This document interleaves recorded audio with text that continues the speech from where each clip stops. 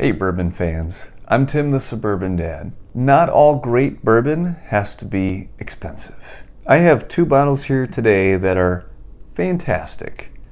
Early Times Bottled in Bond and Very Old Barton 100 Proof. These bottles are bargain buys for sure, but man, do they taste good.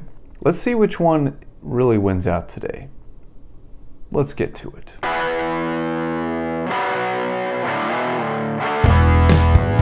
Now this isn't going to be totally unbiased because I'm not doing a blind tasting. I just rather do a side-by-side and see what I think of these two to be able to just compare them back and forth. So both of these have a very classy screw-off lid. This one's a little stuck. And, you know, typically you'd think, okay, screw-off lid, already a little hesitant. Early Times, this comes in liter bottles. This one was about $23. Like, that's hard to beat, even at a 750 ml bottle. This one, 750 ml, about 13, 14 bucks is what I got this for. Now, I've seen it as high as like 18, but you can still find it pretty cheap. You can find it under $15 if you look for it. Both these are 100 proof. And fun fact about the Early Times, this one, apparently there was a transition from the old version to the new version. Over the years, it's undergone several different transitions, but recently, I think it was 2019, where they switched things up. The bottle is a little different.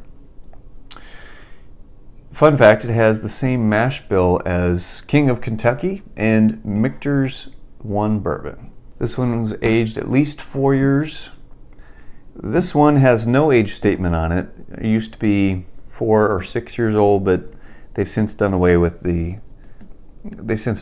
age statement on this one. So just 100 proof, assuming it's at least 4 years old. All right, so starting with the Early Times.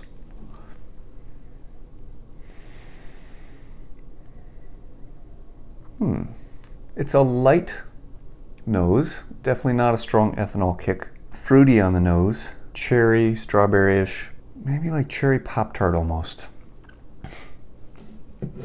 So there's that. Clear out my nose. Very Old Barton.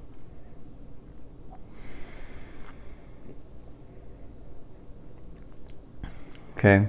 Again, not a ton of ethanol kick on this one, which is nice. Not as sweet smelling. I know in the past when I've had this, it doesn't come off as sweet, and that's the way the nose is. Kind of hard to pinpoint exact profiles there. Let's go ahead and just have a taste. Early Times first.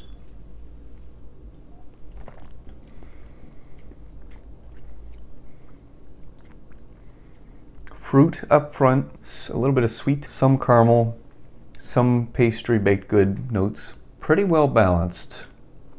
Pretty decent.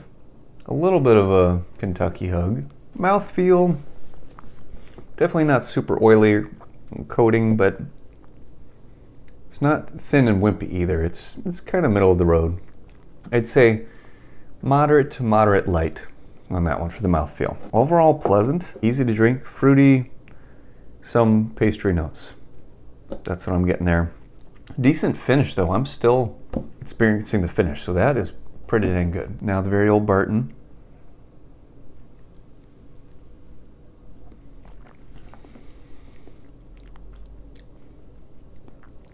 Not nearly as sweet on this one. Kind of peppery, kind of grainy. Yeah, like more the savory side of baked goods. It's interesting. I get kind of, both these have a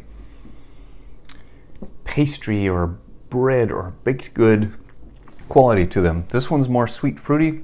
This one's more peppery, savory. It's like if you got a, I don't know, cherry muffin versus an everything bagel, something like that. These are both really good. They're both very unique in their own way.